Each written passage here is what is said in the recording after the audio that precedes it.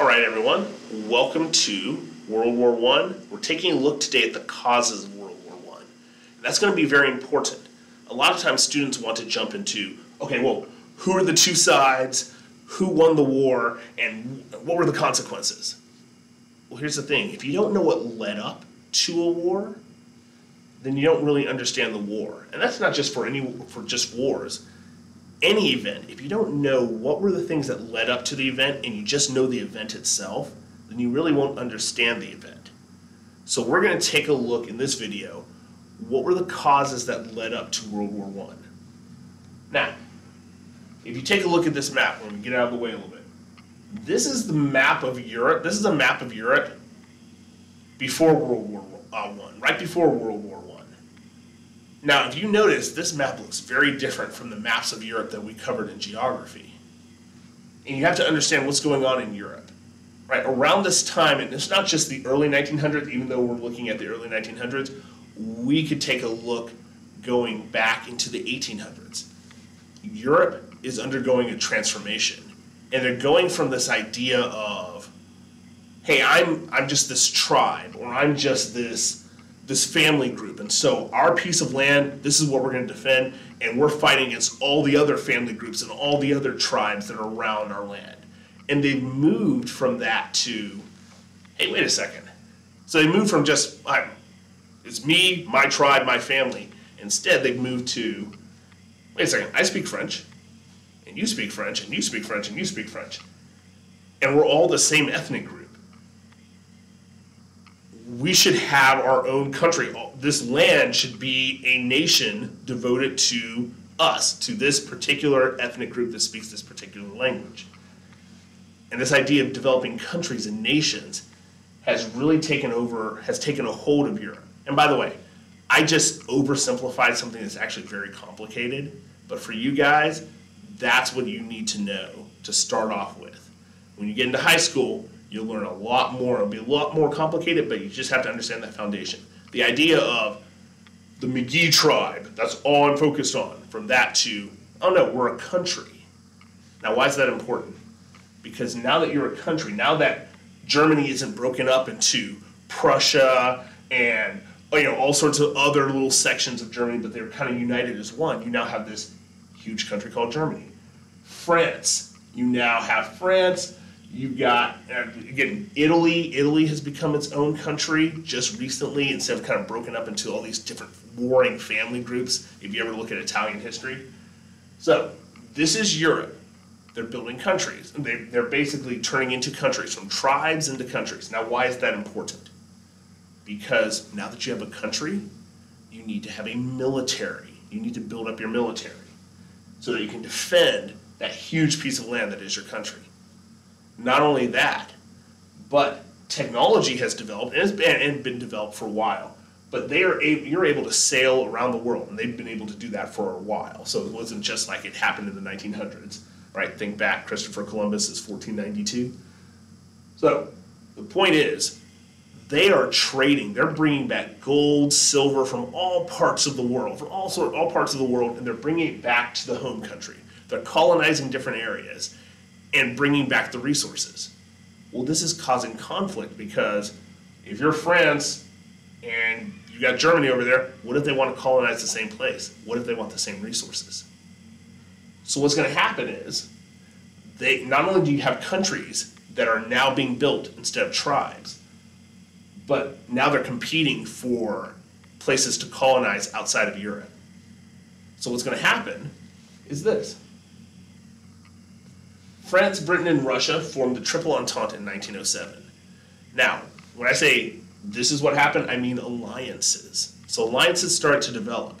Because if I'm a country and I'm worried that, man, if there's a place I want to colonize, but I'm afraid of being attacked, well, what I'm going to do is form an alliance. So the country of McGee is afraid of being attacked as I go out to colonize whatever place.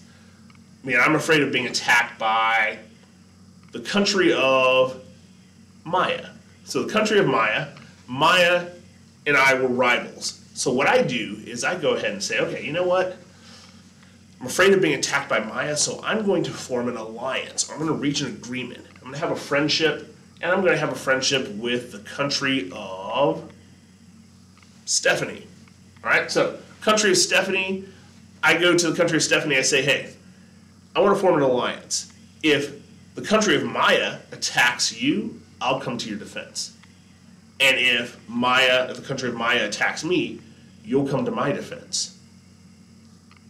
That's an alliance. And so this alliance, these different alliances develop to protect trade. They're not developing alliances to create a war, but they're developing alliances in order to protect themselves in trade. So that way, think about it. I, as a country, I'm less likely to, or I should say Maya as a country is a lot less likely to attack me if she knows that attacking me means she also has to fight Stephanie as well. Okay? That is an alliance. And so these alliances begin to develop in Europe. And again, these alliances aren't about starting a war. These alliances are just about protecting, giving themselves protection in trade. So France, Britain, and Russia formed the Triple Entente in 1907. The Triple Entente became a way to check the growing power of Germany in global trade. Germany, once Germany unified, they were on the move in terms of trying to build their influence and build their empire, the German Empire. All right, the Triple Entente, France, Britain, and Russia, that was a way to kind of check the power of Germany and make it so Germany is a lot less likely to attack France. By the way, France and Germany have a ton of wars back and forth. But Germany is a lot less likely to attack France if that means that they have to fight Britain as well as Russia. So alliances are developing because of what is going on in Europe at this time. All right? I hope that makes sense. We're going to keep on moving on. If we're going to keep moving on, if you have a question, you can conference with me if there's something that's a little bit confusing for you, because I know I am going fast, but I also don't want this video to be 50 minutes long. All right? So again, conference with me if you're not sure. So we have these alliances developing. Now, I want to focus on, you guys see Austria-Hungary, the Empire of Austria-Hungary right here?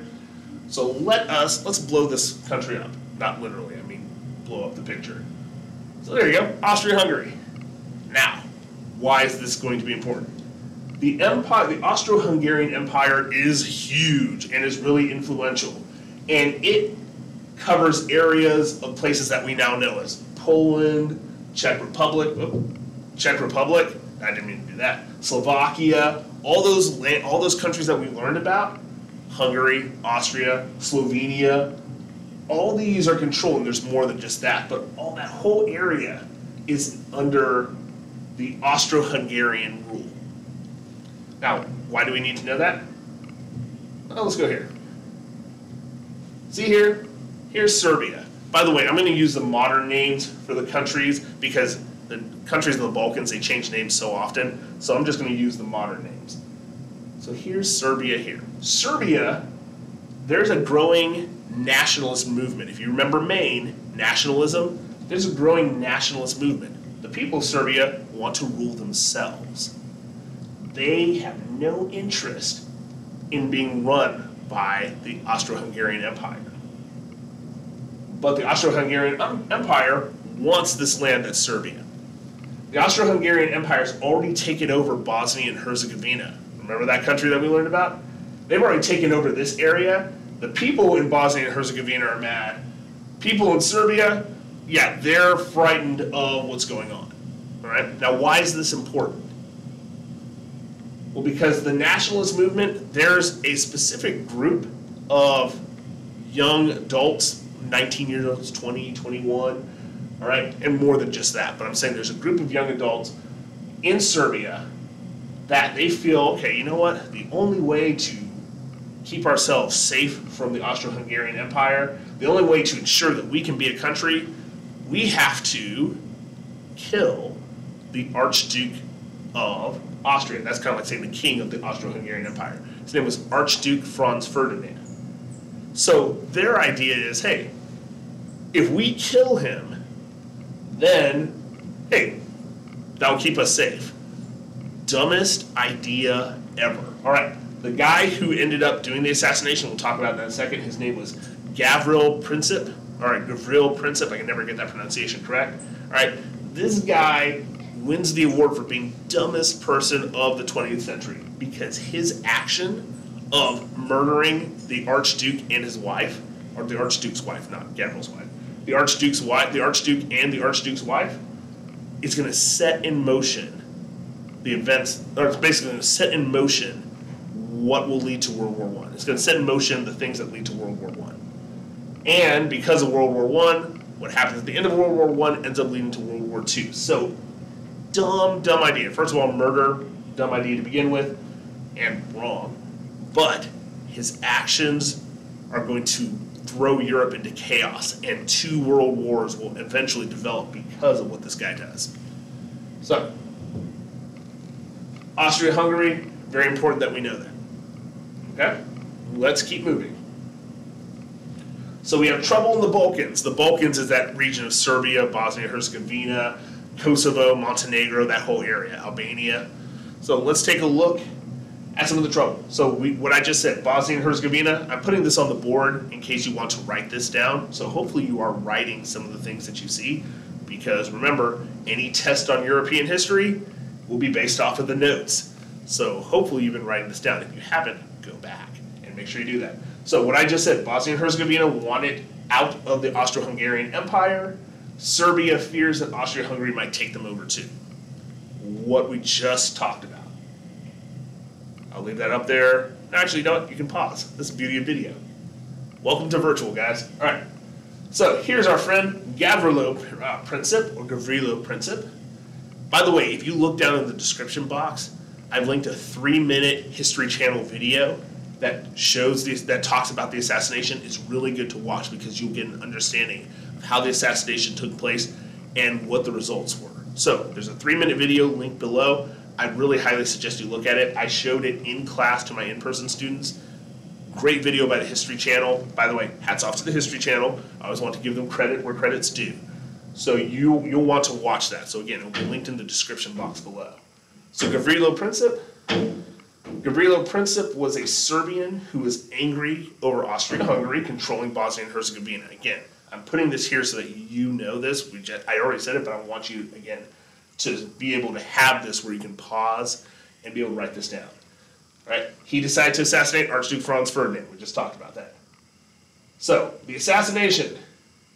The Archduke and his wife were visiting the Bosnian capital, Sarajevo. So instead of them having to travel into the heart of the Austro-Hungarian capital empire, I should say, the Austro-Hungarian Empire, the Archduke and his wife, they go to Sarajevo, which is in Bosnia and Herzegovina.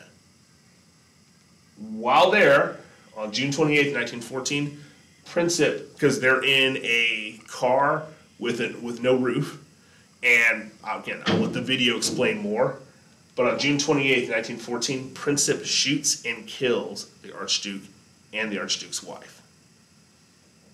Now, as I said before, dumbest person of the 20th century.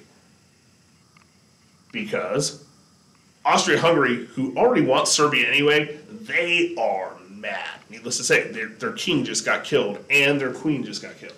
So they are mad. They offer Serbia terms that they know Serbia is not going to accept. And so Austria-Hungary is going to declare war on Serbia. Now, here's the problem. You remember those alliances that we talked about that had nothing to do with war? They were just about trade and basically giving each other trade protection. Well, those alliances that these countries signed, thinking only it's going to come back to haunt them because it's going to drag them into World War I. So let's take a look here. On July 5th, 1914, Germany pledged to support Austria-Hungary. Now, Austria-Hungary wants to attack Serbia, but Serbia has an ally, and that ally is Russia. Okay, well, there's a problem because Austria-Hungary doesn't want to fight Serbia, which they can beat Serbia, but Serbia and Russia, that's going to be a little bit hard. Well, Germany is Austria-Hungary's ally. So Germany says, hey, Austria-Hungary, we're pledging our support to you. So if someone attacks you, so if Russia declares war on you, we'll jump to your defense. All right, you guys starting to see it's starting to be a little bit complicated now. This is really a fight between Austria-Hungary and Serbia. But Serbia has an ally with Russia. Austria-Hungary has an ally with Germany. Oh no, what's going to happen? One of the things I tell my in-person students, the best way to understand World War I is to think like this.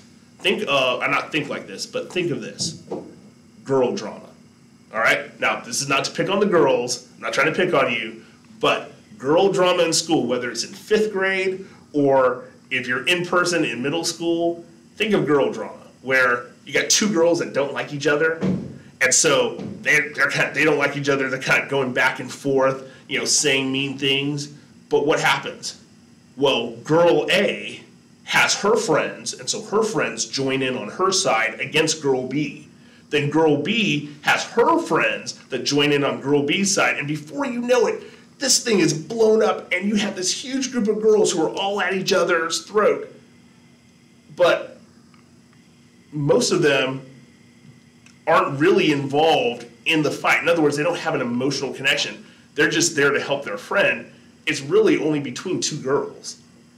But their friends that they're allied with have now joined in, and so now the allied friends hate the allied friends of girl B hate the allied friends of girl A, and there's just all this back and forth. Now, be honest, some of you guys are nodding your head going, yeah, I know exactly what you're talking about. All right? As I said, this is not to pick on the girls, but it's the easiest way to understand World War I.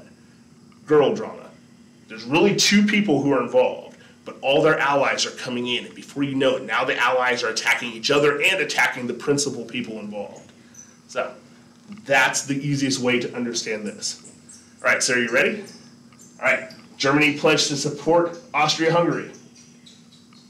The Serbians, they're fearing war, so they asked help from their ally Russia. So it's Russia now, instead of just Serbia against Austria-Hungary, it's now Russia and Serbia against Austria-Hungary and Germany. But wait, there's more. Austria-Hungary declares war on Serbia, July 28th, 1914. Within 1 week, Europe descends into war. Russia joins Serbia's side we talked about, but look here. The Germans are going to help Austria-Hungary, but do you remember that triple entente from one of the first slides that I showed? What was that triple entente? Russia, United Kingdom, I was about to say really Britain at the time, we can call it the United Kingdom, Britain, France. So guess what? Since Russia has joined Serbia's side, and Austria-Hungary and Germany are declaring war on Russia, guess who's allied with Russia? Britain and France. So now the United Kingdom and France are going to join in to help their ally Russia. You see how it's expanding? Belgium is going to join in and help the United Kingdom, etc., etc. So now all of a sudden all these different alliances are forming. What was the main, who are the two people who were in conflict? Serbia and Austria-Hungary. But because each had alliances and then those allies had other alliances, everyone from Europe is being drawn into this war. The Ottoman Empire. The Ottoman Empire doesn't exist today. What's left of it is the country of Turkey. But the Ottoman Empire was huge. They lasted from 1299 to 1922. They join in on Germany and Austria-Hungary's side. So you've got a world war in which you have the Central Powers, Germany, Austria-Hungary, and the Ottoman Empire. Those are the main ones. There's more that joined in on the Central Power side, versus the Allied powers. United Kingdom, as I said, is Britain, because you don't really have Northern Ireland at the time. Britain, France, Russia, Serbia, Belgium, Italy, and a whole lot of others. See how it started with 2, and now it's just blown up into a huge catastrophe? That's World War I. That's how everything got started. Now, because I don't want this video to go longer, there's going to be a second video, and I'm going to show like a little, not a graph, I'm going to show you all the different sides, and we're just going to focus on the different sides and how they allied with each other. But I'm going to show a visual so that you can see it. So hopefully that will help you in case you're a little bit confused right now. Again, conference with me if you have any questions. Watch the other videos so you can see how the different allies are shown. So I have little boxes. I'm going to put the countries on each side so you know who's on what side and how it happens. Okay? Take care, guys.